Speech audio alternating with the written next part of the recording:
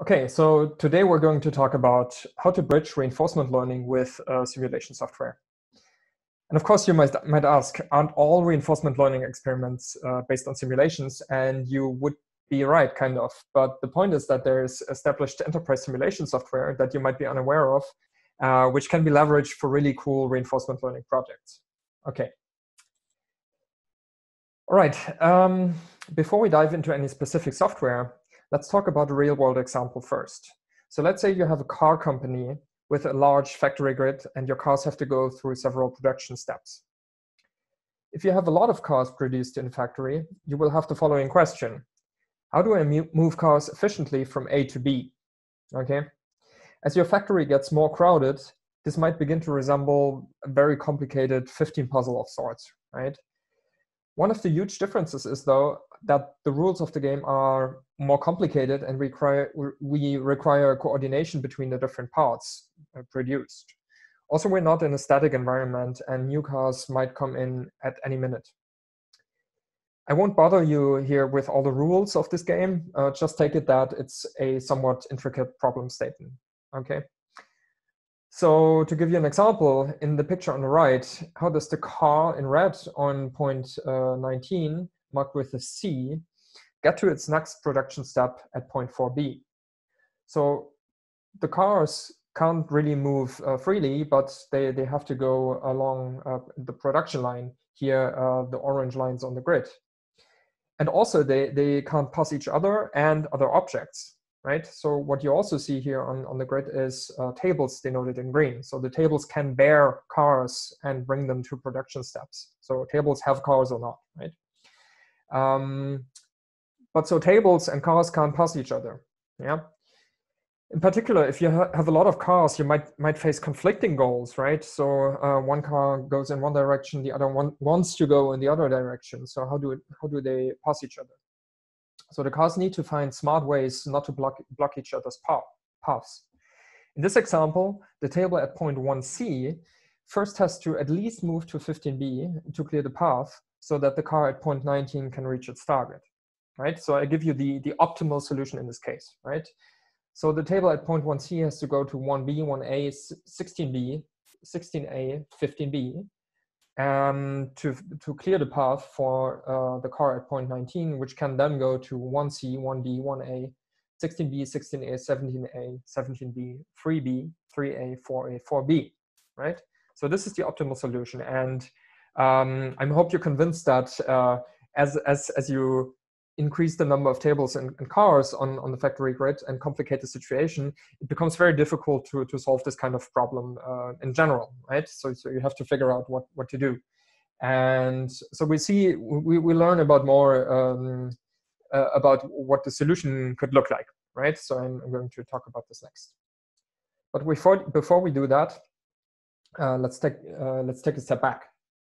The problem is, can we solve this factory puzzle, and what exactly can we work with, right? That's the question we first have to ask. Keep in mind that this is based on actual customer needs. So while it would be nice maybe to start completely from scratch, we really can't.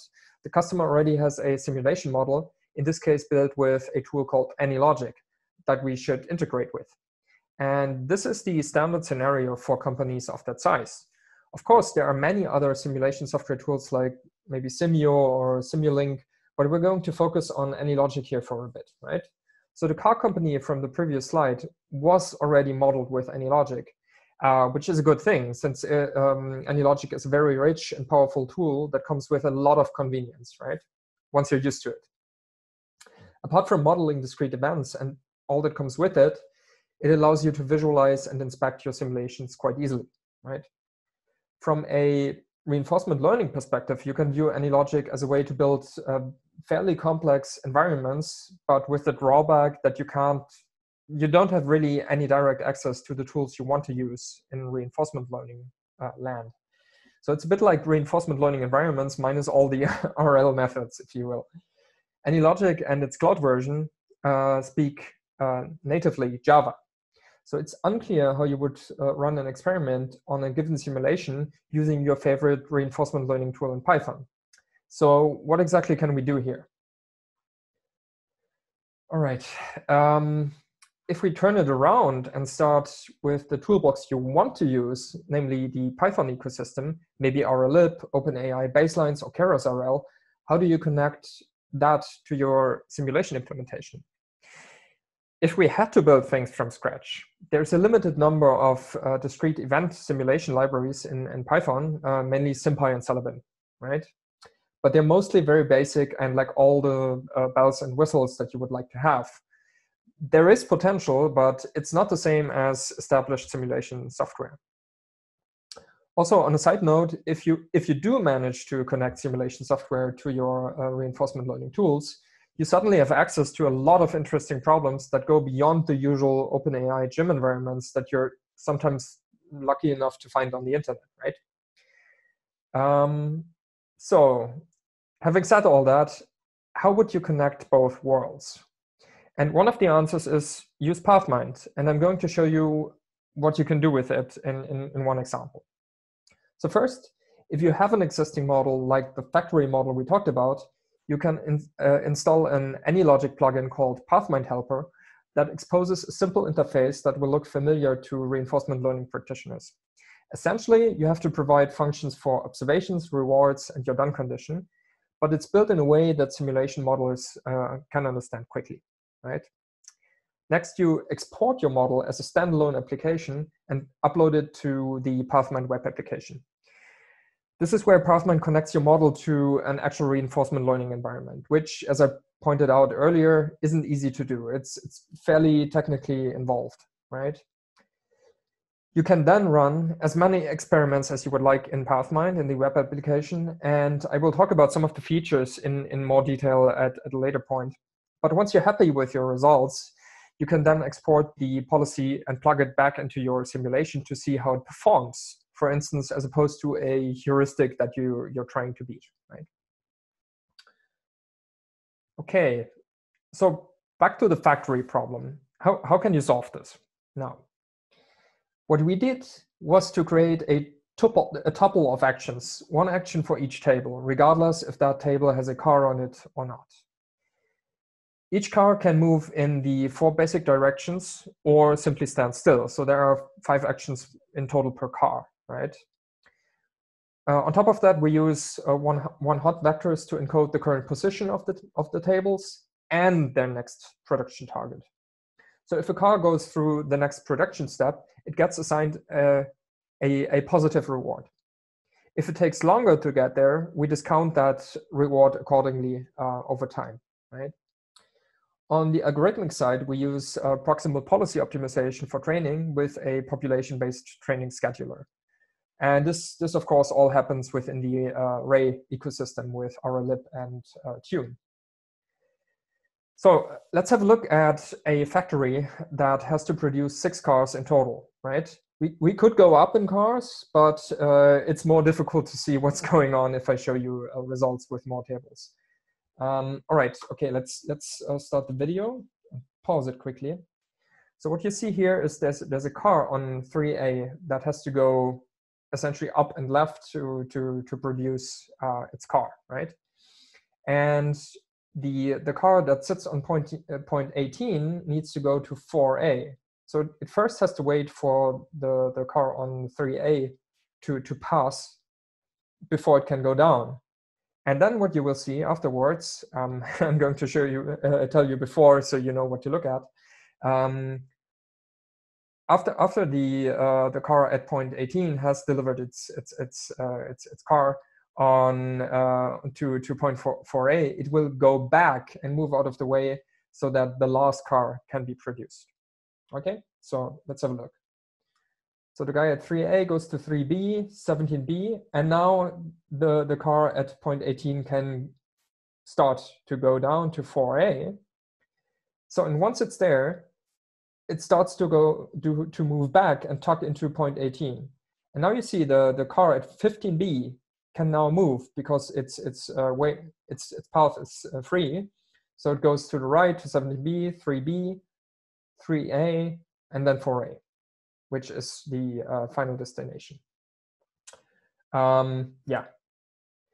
So this is quite interesting because you see, like there's at least well, the part that we looked at, we had kind of 3 coordinated cars being delivered, right? So the first one had to move out of the way so that the second one could be delivered, and then the second one had to move out of the way so that the third one could be delivered.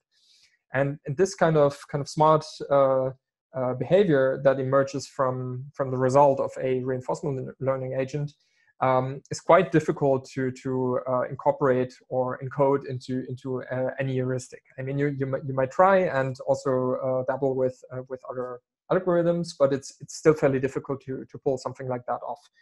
And so it's quite encouraging to see such solutions and such smart emerging behavior in such scenarios, right? So this works quite well. All right. So now that we've seen an example, let's take a step back, all right? So first of all, I want to stress that this is just an example, and you can tackle many other scenarios with Pathmind, like, let's say, job scheduling or cost minimization problems. The car factory is really just an easy to follow use case that I wanted to introduce you to. I also want to point out a few key features that help you along the way with your experiments. So first of all, Pathmind tracks all your experiments, so you can, for instance, compare them to each other or recall what you did last week and so on, right? It also allows you to experiment with different reward terms without having to go back to your simulation model, right? So there's no re-upload needed. If you look in the lower right, you can craft your reward function inside the web application and then rerun an experiment. So this is quite handy sometimes. Of course, you can also track the progress of your experiments by means of learning curves and so on, and drill into metrics that are most relevant for your use case, right? Another benefit of our solution is that you can run many experiments in parallel to test your hypotheses quicker, right? So if you have, let's say, I don't know, 4 reward functions that you want to test out, but you don't have the compute resources locally, you can do this with the web application and scale out training and get results quicker, right? And lastly, I want to mention that we have an upcoming policy serving solution, which is crucial for many of our customers. So after all, simulations give you a digital version of the real process that you model. And ultimately, what you want is bring back the solutions you found with reinforcement learning back to the real world, right? So for instance, on the top right, you see the response of a REST endpoint for the 6-car factory example that we've built, right? And that we've seen in the video on the last slide. So you see the response of this endpoint consists of 6 actions, which also have human readable meanings attached to them, so that human operators could interpret them. So and this endpoint is actually used to drive decisions in the actual physical factory. And if you think about it, this is what we want eventually, as it derives the most value, of course, right? You want to help out the factory, not the simulation.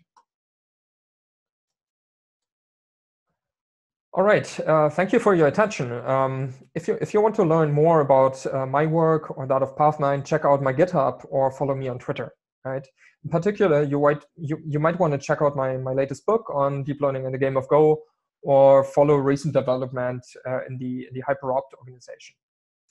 If you want to get your hands dirty and run an actual example with Pathmind, follow the link below. All right, thank you so much.